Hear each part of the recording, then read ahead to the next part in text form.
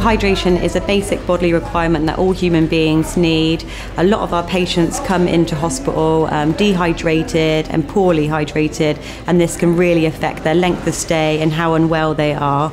Dehydration affects how the bodily function works, including causing problems such as kidney failure, constipation. It can make the duration of illnesses last longer and predispose them more to getting chest infections and other types of infections. So it's key for us to really hydrate our patients.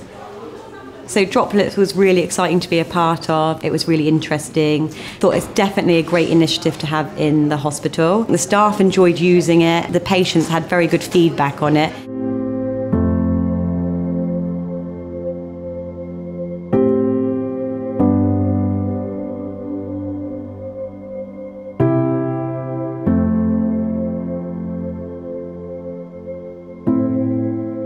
So what we did find here with the Droplet is that patients' fluid intake did increase. The key benefit would obviously to keep our patients hydrated and make the recovery a lot quicker. And even if they're used, if we can use them at home, encourage them to be used at home, patients not having to come in hospital.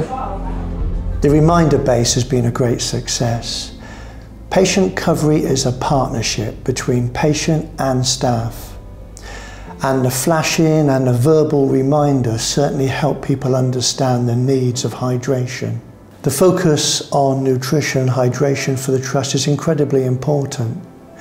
But I would say that 90% of the time we focus on nutrition.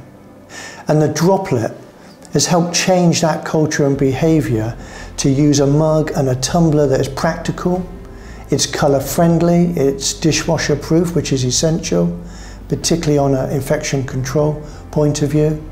It's helped everybody realise that the partnership between patient and staff needs to be effective if the recovery is as quick as possible. Facilities managers and operational leads for catering have a real important decision to make, and that is how can we drive decision making and what do we purchase?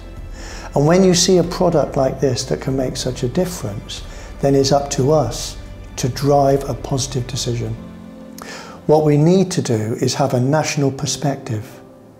And when you see something that can make such a difference, we need to stop being regionally biased and actually make decisions quickly, putting the patient first, knowing that it will make a difference.